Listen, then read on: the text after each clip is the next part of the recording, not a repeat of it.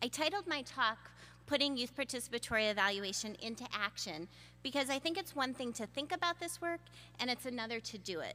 And there's so much that can be learned from the efforts of others to engage in participatory evaluation. In fact, I love the idea that Deborah just mentioned of really thinking about what does it really mean to put youth in the middle of this work, and how can we learn from others who are doing it and help us to think about what we may take home.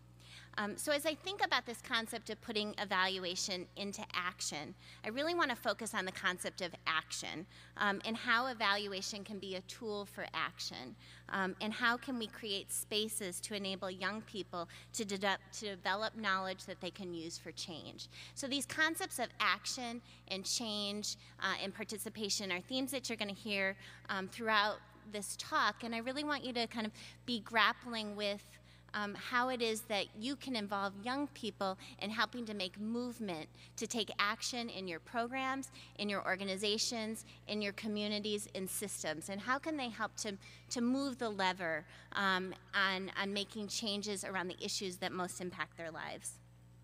So I want to spend just a minute about the concept of space, because it's also something that I think a lot about in my own work. What are the spaces in which young people can engage in community?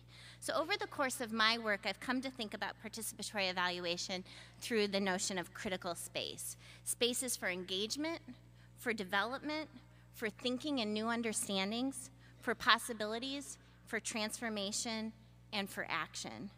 And as an important vehicle for helping young people to leverage ideas, data, and knowledge. So many of us in this room are doing evaluation all the time, and we use it as part of our work. And so it might be simple enough to think in terms of this idea of putting young people in the middle of it. Well, what if we just added a few more chairs to the table and just had young people there? So that's one step towards it, but what I'd encourage you to think is not just what it means to add new chairs to the table, but how's that table transformed by the fact that young people's voices are there? How does it change what we know and how we know and what questions we ask and how we think about this work and how we might approach the evaluation process when new voices are added? So this framing also kind of pushes the boundaries of youth participatory evaluation beyond just a youth development frame. So thinking, and it's critical for us to be thinking about how this process of involving young people in evaluation helps the development of young people. That's critical and very important, and we know that it has outcomes in that area. But it also pushes us to think about the other realms of influence and impact that this work has. So how does involving young people in evaluation not only impact young people, but impact our programs, impact our organizations, impact our communities, and our larger systems? So some key guiding questions for where we're going to kind of be headed today is to think about these spaces, and they model the questions that Deborah laid out for us in the beginning, and the ones that you were talking about at your table. How to create or co-create spaces that enable young people to leverage power and to use data to create change. What do these spaces look like in action? What are some models? And how can young people use the process of evaluation to leverage their voice for change? And I want to just pause here for 1 second and talk about the word power that Jessica mentioned that I sometimes bring up and is kind of be embedded throughout the talk. We had a really interesting, and hopefully for those of you in the conversation, a rich discussion about the concept of power yesterday with some of the innovators. And I think just to say that obviously power is a very complex term. And so some of us thought about power through kind of control, or it can confine outcomes for people who don't have it, or this sense that there's a resistance around it. But then others of us thought about power not in terms of this kind of power over, but about what happens when you share power with. And power through organizing and possibility and transformation and influence. And so what I want to invite you to think about as I kind of use the term power throughout is to think about how power translates to be empowering, empowering for young people who are part of this process, and helps young people to be powerful as the process of evaluation allows people to work together to leverage their ideas, leverage their voices, and ultimately influence the debate, the ideas, and decision-making around programs and policies and practices. So where I'm headed today is to spend a little bit of time on the background and framing. I want to talk to you a little bit about the work that we're doing at Michigan, the other U of M. And I want to spend a little bit of time kind of unpacking the concept of critical spaces. But then I mainly want to share with you examples from some of my colleagues who are doing incredible work across the country and bring their projects and bring some of the voices of young people into the room. So I'm going to share a little bit of work being done in Mississippi around a stories project using story and storytelling as an evaluation tool. Some work out in the Bay Area from the Youth Leadership Institute and their tobacco use reduction force. They're using young people, using community mapping as a tool to leverage policy change. The Metro Youth Policy Leaders Project that Jess mentioned that we're involved with in metropolitan Detroit, and then to go back to California and to look at some work being done by young people in Fresno that are using evaluation to drive school change. And then to kind of pull it together by looking a little bit at dimensions of critical space and some overarching lessons learned. Okay, so just a little bit of the work that we do at the University of Michigan. So as Jess noted, I'm an assistant research scientist at the School of Social Work at the University of Michigan. And alongside my colleague Barry Checkaway, over the last 10 years, we have developed the Michigan Youth and Community Program. It's a research, education, and training program focused on youth and community change. At the heart of our program is to build the capacity of young people and their adult allies to create change on the issues that most impact their lives. Within the area of youth and community change, we work on broad strategies that include young people in public policy, intergroup dialogue, youth organizing, and participatory evaluation and research. And through the Michigan Youth and Community Program, we've partnered with organizations across the country and working with young people in many different communities to try to help them to build their capacity, again, to work on the issues that they most care about.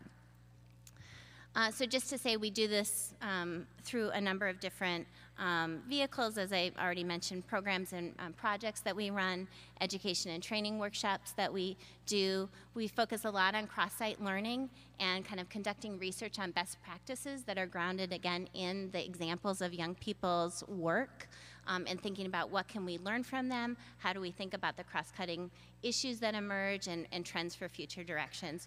We also have produced a number of materials and workbooks and case examples, and I think some of you have gotten some of those materials, and I'll share our website at the end, and you can download workbooks and other kinds of resources for free if you're interested. I also just wanted to, in this kind of context of our work and helping to frame the discussion, I don't want to spend a lot of time on it, but just to say that there's a lot of different lenses that I bring to bear when I think about this work. Positive youth development, civic engagement, youth and human rights. We frame a lot of our work around rights, the rights of young people. A lot of this draws from the UN Convention on the Rights of the Child, which gives young people the right to ask questions of their community, the right to be involved. And so we think that's a really powerful frame. And when you engage young people and you tell them that they have the right to ask questions, it also changes the way they think about themselves and who they can be and the kinds of questions that they might ask. Our work is grounded in community organization and community organizing lenses, empowerment, and participatory approaches. And just quickly on this, as I kind of mentioned before, when we use these multiple dimensions and lenses to think about our work, it allows us to think about multiple levels of outcomes. So not just how this work impacts young people, because of course it does, their social, emotional, academic, civic development, but also how it impacts the adults who work with them. And this is an area where I think there's a lot of potential for future work. We know very little about who adult allies are, why they matter, and not only what they give to young people, but what young people give to them. The impact on organizations, policies, practices, and roles, and the impact on community, and how new ideas emerge, the debates are changed, and the impact on kind of policies and practices. So all of this builds to kind of a major overarching frame for that guides my work and that I'd encourage you to really be thinking about and pushing your own thinking in your practice, which is that we talk about youth as competent citizens, youth as strengths in their community, as resources, and as having a right to participate and engage. Right? So young people should be involved in this, and our communities are better when they do. And this really contrasts, and I know this is something that you all are part of, helping to debate, helping to be part of this conversation, really contrasts to kind of traditional social constructions that are out there about who young people are, which often assumes that young people are disconnected, are apathetic, are disengaged, are problems, are risky, are victims, and without agency to create change. And so so this perspective is really the flip side of that puts agency back into the role of young people, thinks about young people as having a right and having a powerful voice, and a voice that should be, can be, and should be heard. And so when so then bringing this then to the lens of youth participatory evaluation and kind of thinking about how we define it, again, so it becomes then youth participatory evaluation as a tool for young people to develop knowledge around the issues that most impact their lives, and to use that knowledge for action and for change. And this process then thinks about young people as co-creators of the evaluation process, going back to Deborah's framing about putting young people in the middle of the evaluation process. It's not about young people who are just the subjects of the evaluation, filling out the surveys or being part of the interview. While that's one role they could play, this idea of youth participation in evaluation is about moving them more centrally into the middle of the process of developing it, of being consultants, collaborators, partners, and leaders of the evaluation process. So a fundamental theoretical notion that I also want to just put out for you today is this concept of democratizing knowledge. And Jessica kind of alluded to this in her introduction. So drawing from the writings of Ainsley and Gaventa and James and many others, this notion is getting us to ask fundamentally about who gets to ask questions, who gets to create knowledge, who gets to contribute to what we know, is very critical to who has the power to create change. And when we think about the work, the research, and what we know about young people, it's mostly been about what adults think about from young people, but rarely is it about young people getting to ask the questions or young people being part of that process of creating knowledge about themselves.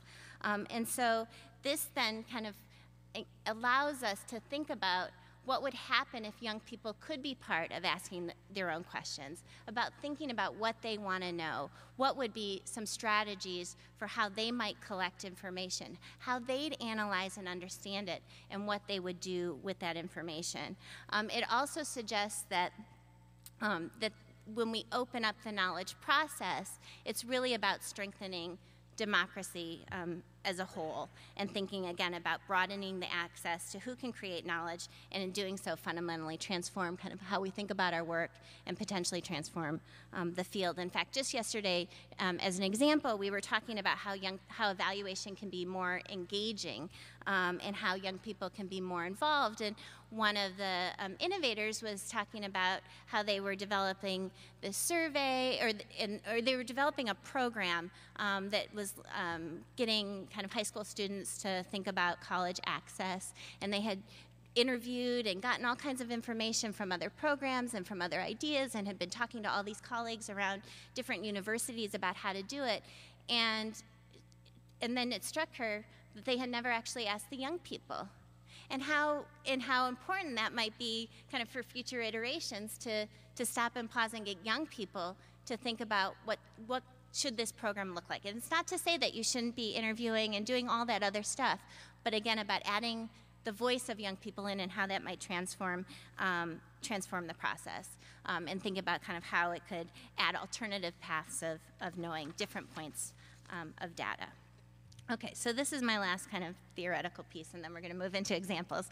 But just to say, just to kind of put this back out there one more time, so some of the core concepts that guide our work, and again, things that I hope that are nuggets. I know many of you this will affirm what many of you already think.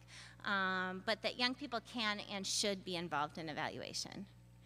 Just like Divine Mercy said on the video, right? Ask me, involve me. Young people are experts in their lives. Who better to be involved in programs and practices, in evaluating youth programs and evaluating youth organizations than young people, the ones who are the participants in the programs, the ones who are going to school? Who better to be involved in thinking about how school ought to change than young people who are there? Young people have a critique and an important perspective to share. That participatory evaluation is about knowledge for action. It's not about gathering information and putting it on a shelf. It's about gathering information and using it to create change, and that knowledge is power. I always go back to when I was growing up, Schoolhouse Rock was really kind of the big thing, and there was always the person saying, knowledge is power. And I think that this is really true. Those who have knowledge can help to leverage change. And so young people should be part of developing that knowledge. There are many approaches. This can be youth-driven. It can be youth-adult partnerships. It can be the adult engagement of young people in the process.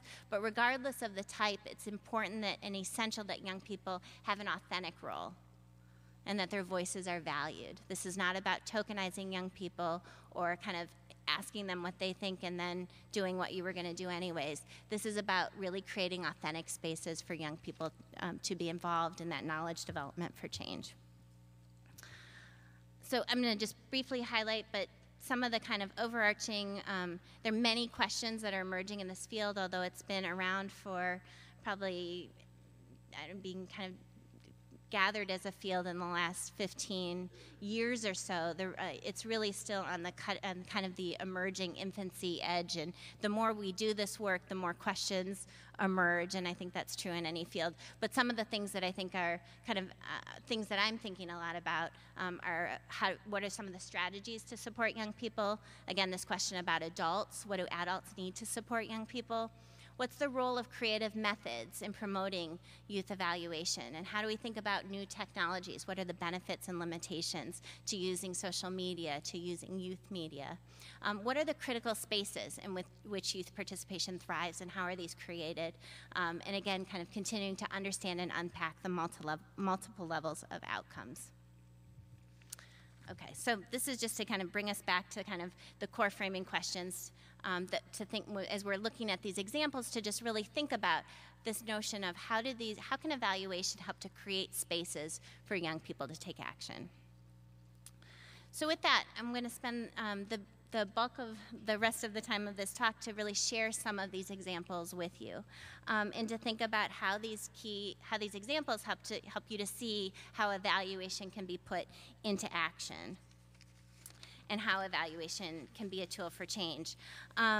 These examples draw from, as I mentioned in the beginning, from some of my long-term partners, and so they were kind enough to send me links to their videos and encouraged me. They wanted you to see the work that young people are doing and to learn from this. These examples focus largely on youth participatory evaluation in a community context. And so you're going to see young people who are working on policy change, who are trying to transform their school systems, who are who are raising awareness about tobacco use and trying to transform policies and practices around that. You're going to see young people who are trying to create surveys that are gathering social justice indicators that can be used to drive grant-making processes.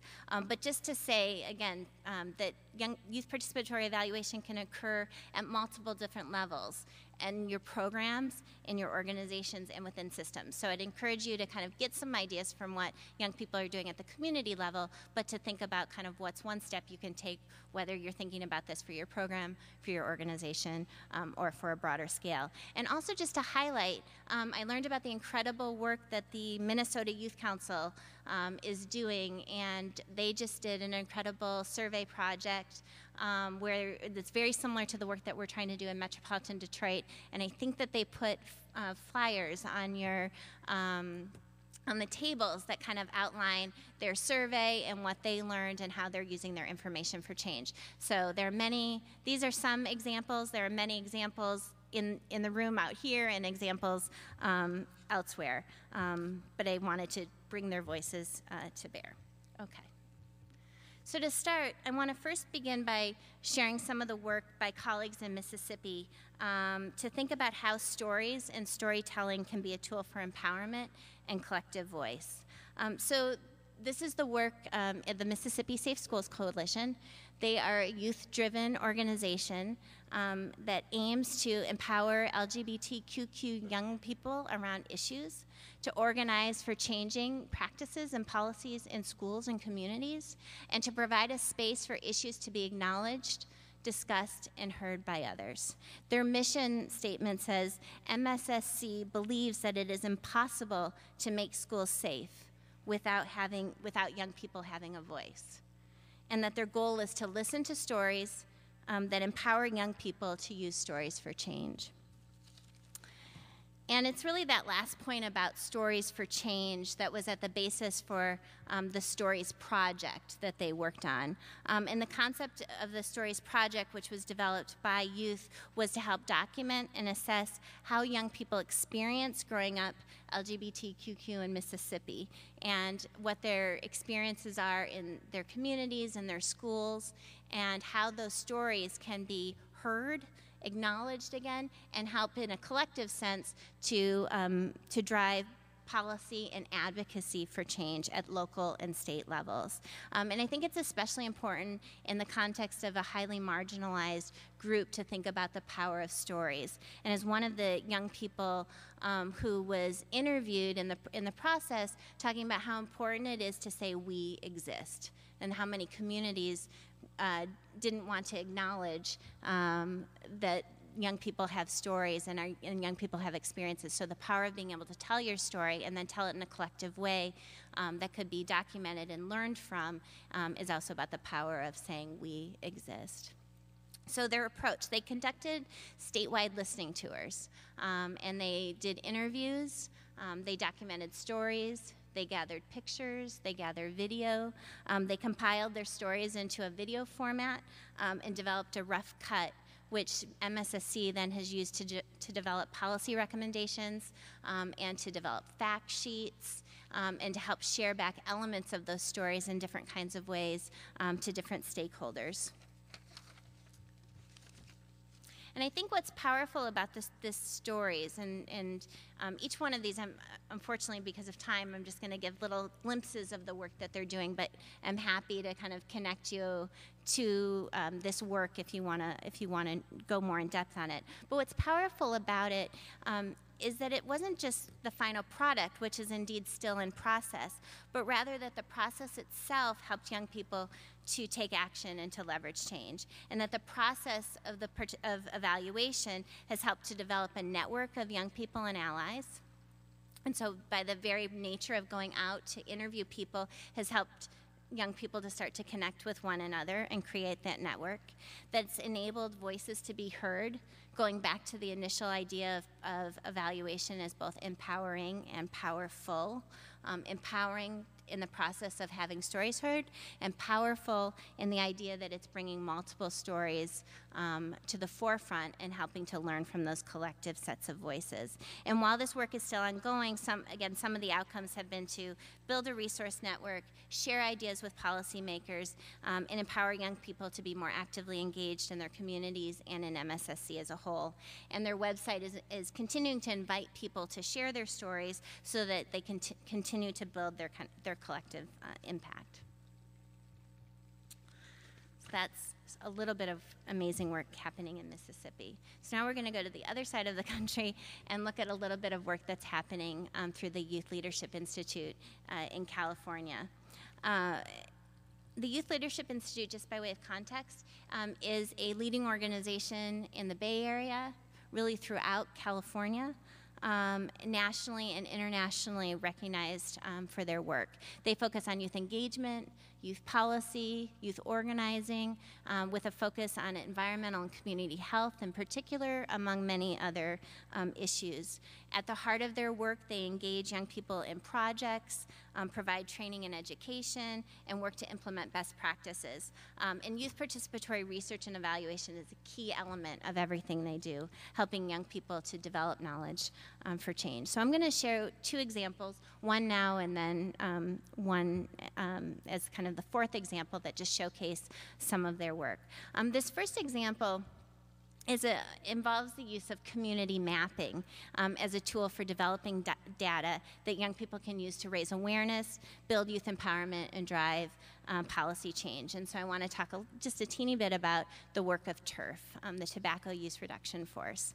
And so again, using community mapping to identify concentrations of tobacco shops in low-income communities of color, developing maps and using those maps to conduct evaluation, research, and to raise awareness, and then using their information to provide presentations to other young people to raise awareness, to think with other young people about how they can use this data to drive change in their local communities and in their schools and in the networks that they're part of, and being able to think about how this information then can be shared to policymakers. And I think what's really interesting, again, about the power of data, which is kind of an underlying current here, is that when young people can use maps, either GIS maps or other kinds of maps, it helps to provide a different kind of picture of what's happening through the lens and through the vision of young people, that when you put in front of different kinds of stakeholders, different policymakers, organizational leaders, it's really hard to not shy away from it,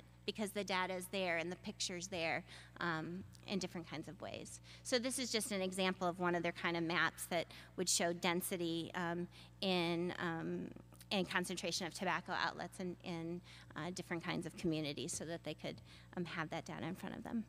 But to give you a true sense of their work, I want to have the youth tell you in their own words. So I wanted to play a video from YouTube that my colleague sent me that really shows the TURF project in action and talks about some of their research and evaluation and how they've leveraged their work for empowerment, awareness, and change. So we're going to try to do this. All right, we're going to see how this works. It's called Taking Back Our Turf.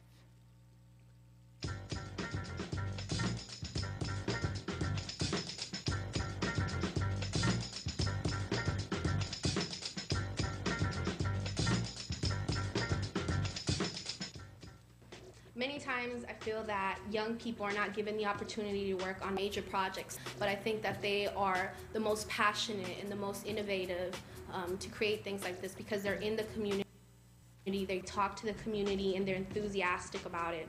I joined the TURF team because I believe in community change, and especially in youth development. Being empowered to make change is inspiring, because I feel like I'm kind of showing other people that it is possible, that they can create change as young as I am. We're actually conducting surveys, we're actually giving trainings, we're actually talking to youth. It feels really good, because then you're actually making a difference, and you're helping youth, and especially people that like your friends and family. In 2008, the Youth Leadership Institute helped us form the Tobacco Use Reduction Force. We came from many different neighborhoods across San Francisco. We had a pretty big goal, which was to find ways to reduce the harm that tobacco causes, especially in lower income neighborhoods. Where we live, tobacco is everywhere.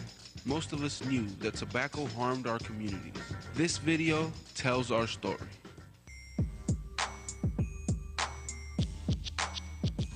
Tobacco is the leading preventable death. It's the most messed up thing, because we're able to prevent this, but we're still letting these people buy these products that are eventually going to kill them, so they're basically buying their own death. The mission is one of the low-income communities with high percentages of people of color and youth, and it's also one of the top highest communities with tobacco density. Now I'm standing right here in front of my house, the Mission Plaza. In these apartment buildings, there's mostly families with children and seniors. I just want to show you guys how close it is to get tobacco in my neighborhood. Just right there. I knew absolutely nothing about land use when I first began working with TURF. Through working here, I came to learn a whole lot about it. Well, land use is the separation of land into 5 different things: industrial, residential, mixed use, open spaces, and commercial. Land use has to do with dividing territory, mandating what territory goes to what, so maybe industries, businesses, houses, open parks. I didn't even know that a law existed that designated what areas for what. So the thing about land use is that if you change one thing, the whole community is going to change. So like if you turn a community into mixed use, so you have like Mission, you have apartments on top and you have businesses on the bottom, that's going to be a whole different like feeling to that community than some other community that has just houses. It's going to be a completely different like feeling to it. People are going to act in like a really different way. My name is Lena, and this is my community, which is the Chinatown. I've been living here for about 7 years now, and I've been affected by the tobacco industry. There is at least 5 tobacco outlets within one intersection, and I don't think that's right. Why do we need so many outlets in just a radius of like 2 blocks maybe? Now follow me and you'll see what I'm talking about. The thing about Chinatown is here we have 25.9 tobacco retail permits for every 10,000 residents. Unlike in Sunset, they have 5.5 tobacco retail permits for every 10,000 residents. There's a proven fact that if there is a tobacco outlet within walking distance from a school, there is a higher rate of smoking. And as you can see, there's a school or kids just getting out of school, and there's a tobacco shop called Cloud 9. It affects the people, our future generation.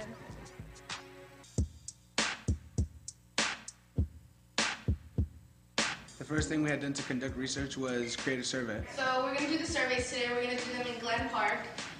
It's easier to do it there because there's the BART station. They have bus stops on every corner that we can, tackle some people. Plus, they have a library across the street. So I think that's where we're most likely to find the residents of Glen Park. We chose 4 communities: the Glen Park area, the Marina area, the Mission District, and the Richmond.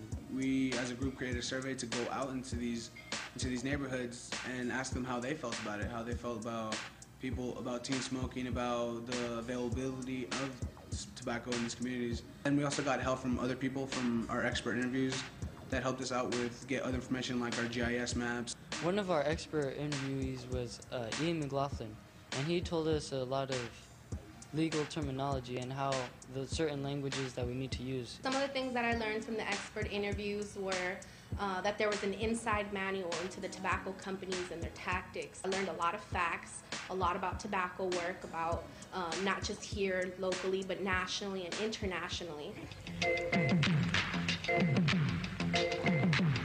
The findings I found more startling were the ones that came from our survey, that a lot of smokers actually want to limit the number of tobacco outlets in these districts. The problem was that we saw too much density of tobacco retail outlets within communities of color with low income, high percentages of youth. If you look at the Mission District, they have 120-something tobacco outlets.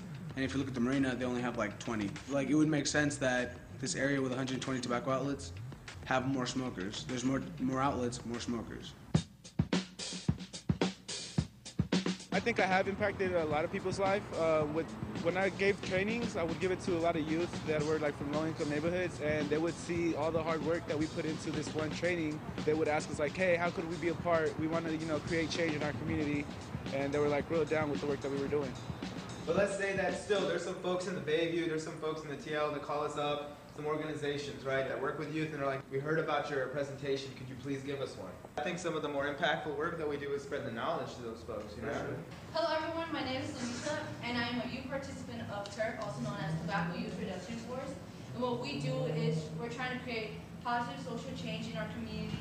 Youth Leadership Institute taught me a lot in how to develop my leadership skills by like how to talk in front of people, how to do focus groups, and like conduct meetings.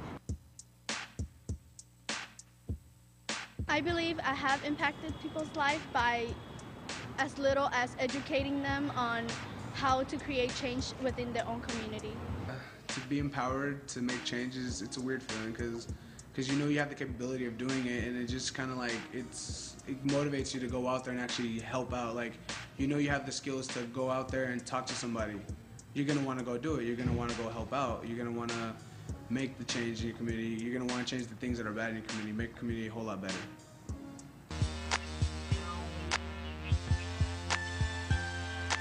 So I wanted to showcase that as just one example, the many examples of youth research and evaluation that are out there, but just to show how young people, again, are using evaluation to drive questions that they are curious about, that they feel are critically important to what's going on in their communities, and how they can use their information to raise awareness, to develop presentations, to spread knowledge to other adults, to other young people, and ultimately to use that knowledge for change. And just to give another example of this idea of how community mapping can be powerful, is that there's so many efforts to do kind of planning and to do development in communities and towns, and they're interested in kind of how we can make communities more walkable or more livable, or thinking about kind of what the next generation of plans ought to look like. And rarely are these efforts involving young people and saying, how do young people see the future of the community, and how do young people experience their own neighborhoods? And so thinking about some of the young people who use community walking tours as a way for them to kind of document what they see on their streets and in their sidewalks, and the importance of both the positives and the challenges, and how that can be brought to bear in terms of community planning processes. Okay. So now moving from California back to Michigan and spending a little bit of time talking to you about some of the work I'm currently involved in with the Metro Youth Policy Fellows Social Justice Assessment. Just to say, this is a partnership with the university and with a community foundation, and is involving young people in developing a regional assessment that can be used to help to understand how young people experience their schools and their communities, and what are their kind of critical issues. In many ways, this is a parallel process to the work that the Minnesota Youth Council was doing, and like the Minnesota Youth Council, this will help to drive not only policy platforms, but also be used for developing a social justice grant program and helping to provide a funding pool for really good ideas that come from young people to address some of the issues and to tackle some of the recommendations that emerge from the collective voice of young people in the region. And just to say that this project is a piece of a much longer, a much bigger program called the Youth Dialogues on Race and Ethnicity in Metropolitan Detroit, and that's a project that engages young people in a highly segregated metropolitan area like Detroit, bringing young people together across race and across ethnicity to have discussions and dialogues with one another across city and suburb, and to think about not only their own lives, but also to think about what does it mean to grow up in a segregated region, and how can young people work together to create change.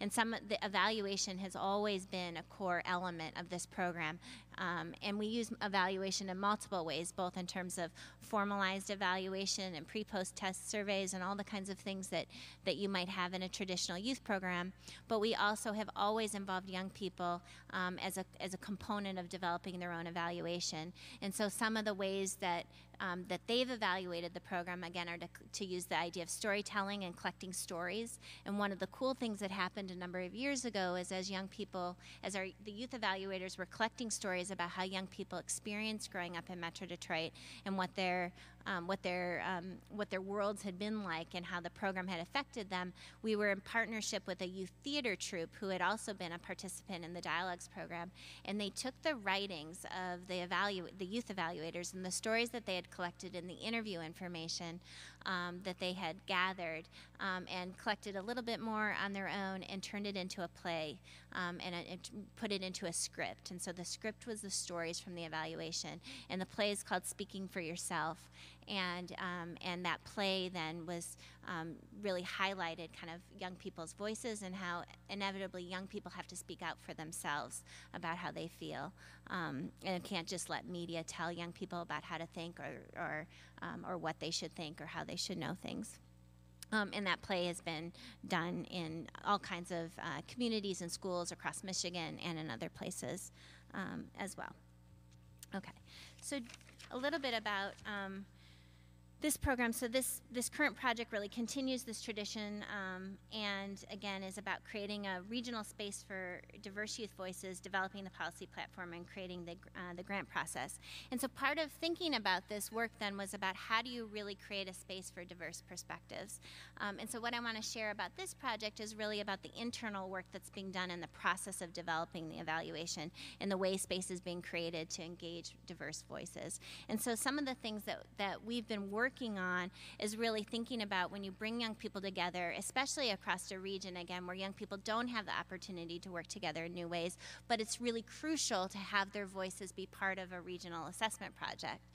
If we're going to be about the region, it needs to include a diverse group of voices, is to be able to think about how do you understand individual motives and create a shared sense of purpose. Why are people doing this? What do they care about? And how do we own that together? And this tree picture is an activity that we did where people were kind of drawing their ideas and thinking about what strengths do they bring, what's the root of their work, what grounds them, and it enabled us to then share different people's ideas and perspectives and build something common together.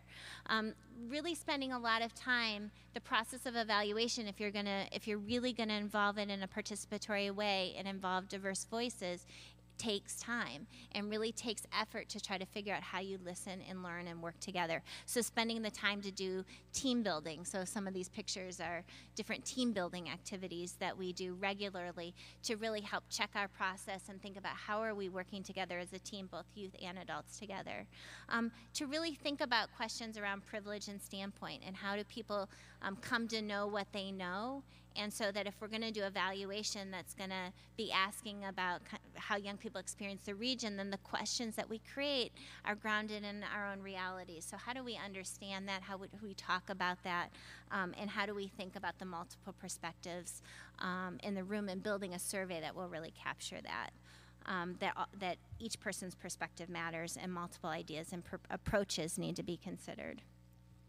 So again, because this is about a regional youth voice, it's also meant that young people have to consider multiple strategies to engage, to really ensure that we're getting the broad reach of the region. And so this is kind of a really rough map of Metropolitan Detroit. And the red stars are the places where young people who are policy fellows are from, and the yellow stars represent some of the communities that we're closely partnered with and community organizations. But clearly there's a whole lot of the region that's not covered by these stars. And so being able to really think about how do we leverage our own personal networks and organizational networks to try to get that broad reach. And so that's a lot of the work that we've been doing, is to kind of map personal networks, map organizational networks, map broader partnerships, and then to continually step back and think about, well, whose voice is still missing and how do we try to capture that?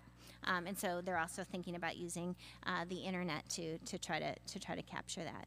And then also recognizing that surveys can be a limiting approach, and thinking about kind of multiple points of access and multiple points of entry for young people to participate. So this isn't about participation one time, but rather a process that can also encourage and nurture and strengthen the way young people can be involved over time. And so in addition to the survey, doing community meetings and town halls that both gather information about what young people think, but also provide a space for young people to kind of think about what they might want to do with this information, how they understand it, and where they might want to take it, and larger policy summits that bring young people together from across the region to really weigh in on some of the findings and some of the ideas and to think about change.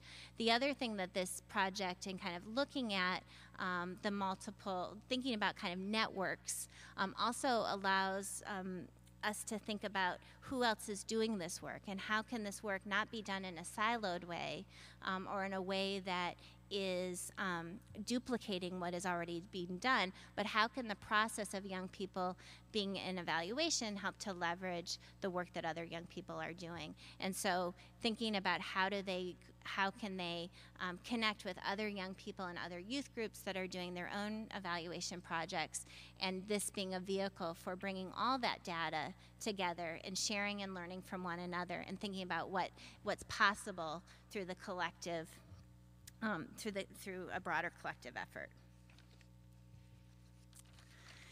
And just to say that this process is still ongoing. In fact, this weekend, the young people are finalizing their survey, and it's going to be launched, so stay tuned, and I'll hopefully have some more information to share.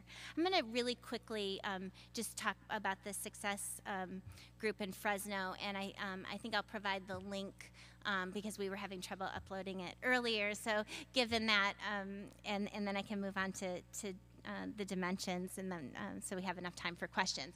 But just to say that the Fresno group is really doing some incredible work, again, like a group through the Youth Leadership Institute, and thinking about how young people can be involved in community-wide issues, especially school discipline policies. And they did a pretty extensive evaluation where they were gathering existing data, conducting focus groups, conducting interviews. And one of the things that I think is really interesting about what they've done then is harnessing the role of social media to help share their findings. And so they've used Prezi kind of formats, and then they've used kind of a cool web-based platform to share their findings. So the video that I was going to show you had young people kind of talking about what they did, but then on the at the same time there were all these little click boxes all around that you could click to go to a survey of county level indicators, or you could click to go to a report about school achievement, or you could click to learn more about the organizations that are part of the partnership, or you could click to sign a petition if you want to get involved and take action and come to a next meeting. So the idea that the process of the internet can not only be a tool for just purely sharing information, but also can be a way to invite and enable participation in policy action and change. And so really, again, kind of continuing to create spaces throughout every aspect of the evaluation process to encourage young people to be involved. And I think with the ever-increasing role of technology and social media, it really begs thinking about how social media can be used within evaluation, and where social media can help think about evaluation, youth participatory evaluation, in new ways. Okay. So just to say, kind of thinking about these four models, some of the kind of ways that I think they help to think about this notion of creating space, right? So that we've talked about the importance of voice and the importance of storytelling as a tool, and developing mechanisms for youth to learn from one another. The ability to use data to raise awareness and build support, and thinking about evaluation as, again, a tool for empowerment, but also empowerment and being powerful.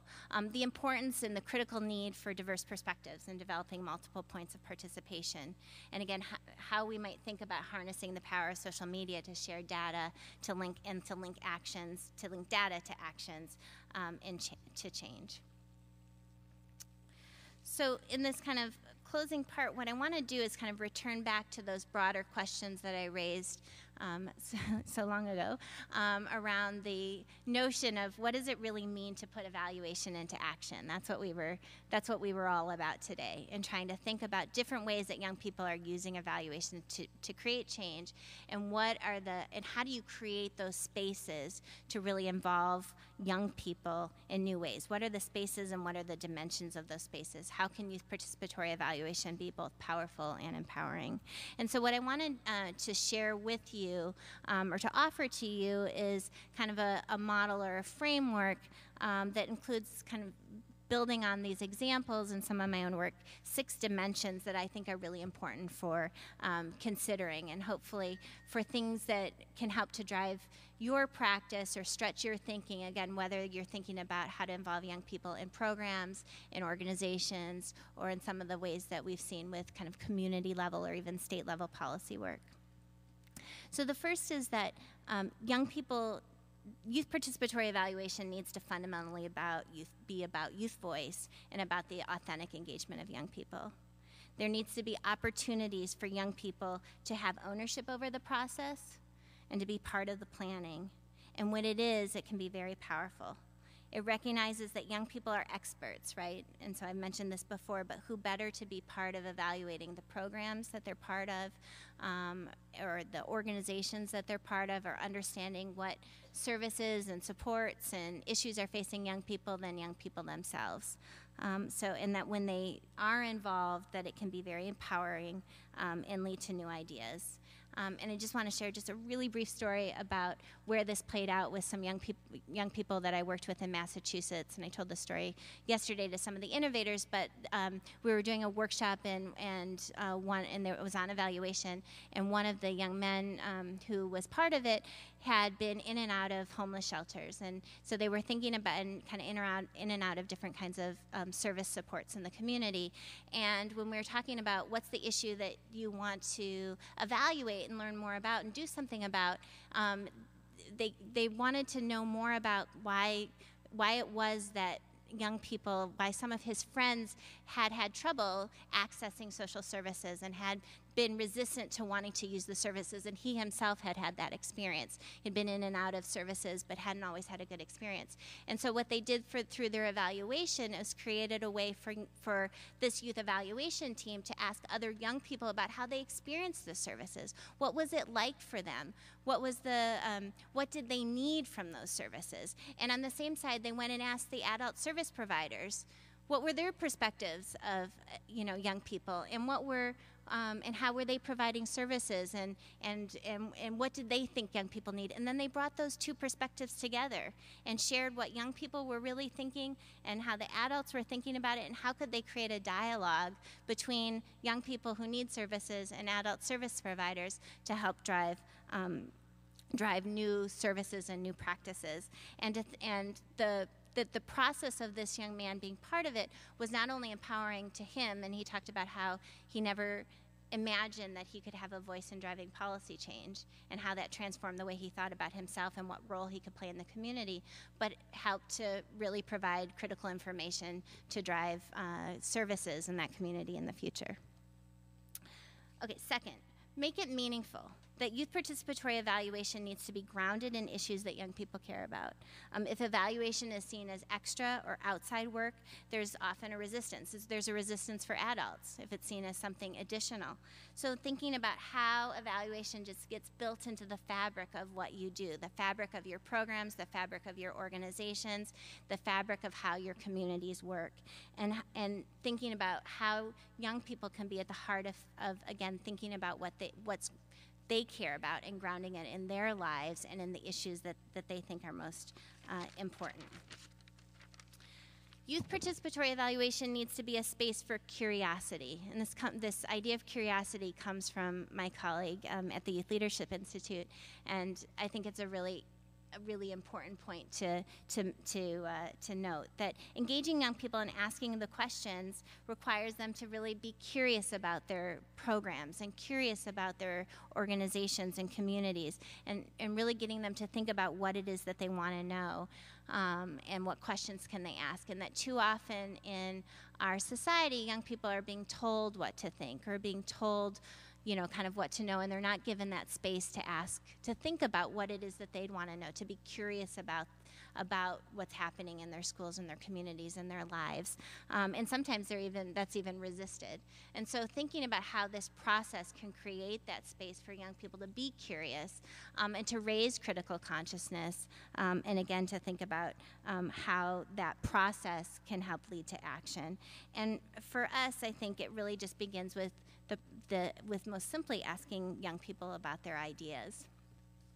So I talked a lot about this already, but thinking about how to link evaluation to action, evaluation as a tool for developing knowledge, which leads to change.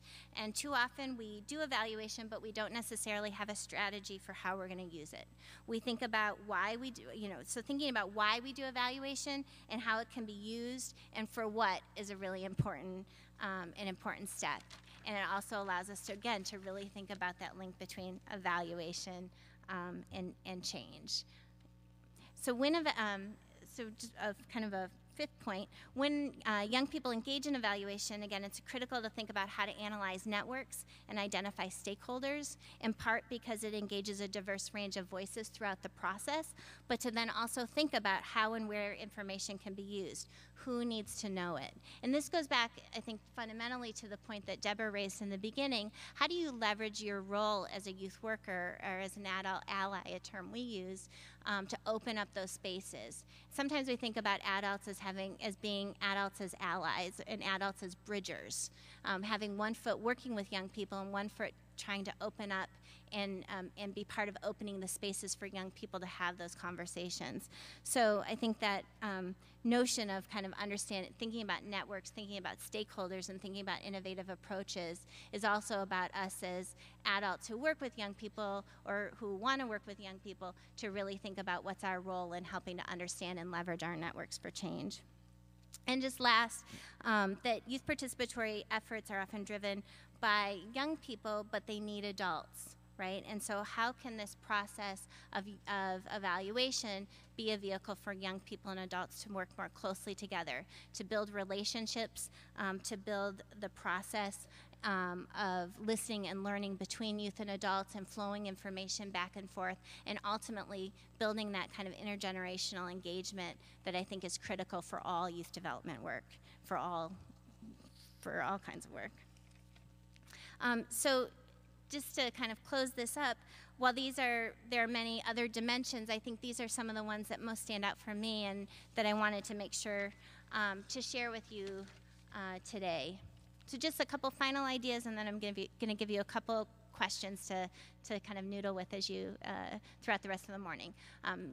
So I know I've said this a number of times, but thinking about knowledge for power and how to develop knowledge for change, and how when young people participate in evaluation, it can help to transform what we know and how we know, and that raising new ideas about questions, about methods, about analysis, and about sharing and using information. Opening up that process to put young people in the middle of evaluation and thinking about how it changes what we can know and how we know things. It has promise for strengthening the role of youth as citizens, as competent agents of change, back to that guiding framework. It has promise for thinking about new ways for youth and adults to work together. And ultimately, again, it's about linking evaluation to action. So I hope that the last hour has provided you some ideas, some perspectives, some examples, some tips, that it's raised some questions for you or has affirmed some of your ideas. Fundamentally, this work is about putting evaluation into action. And again, youth participatory evaluation as a tool for developing knowledge, empowering young people, building power, and creating change in our programs, our organizations, our communities, our policies, and our practices. So I want to end by kind of challenging you to think about some questions for taking home, some questions for you to consider in thinking about how you can put evaluation to action in your own work. How do you help create these spaces? How can young people more effectively use evaluation, be part of evaluation, or if they're already doing it, strengthening their involvement in evaluation in your programs, in your organizations, and in your communities? How can you leverage your networks, the question that Deborah raised? How can you leverage your role as a youth worker in helping to create these spaces, helping to engage young people in evaluation, helping to have the conversation about why it might matter to involve young people in evaluation in your programs, your organizations, and communities? And lastly, like we do with all of our work, what's one thing, what are you going to do with what you learned here today and what you're learning from the work that you've been doing throughout this series? What are you going to do with what you learned, and what's one step you could take, even if it's to have a conversation with someone about it, and even start to raise the possibility of what evaluation could look like in your organization or your program. And for many of you who are already deeply engaged in it, to maybe think about how you can share your examples with other young people across the country who are doing it, and how other young people can learn from you and you can learn from them.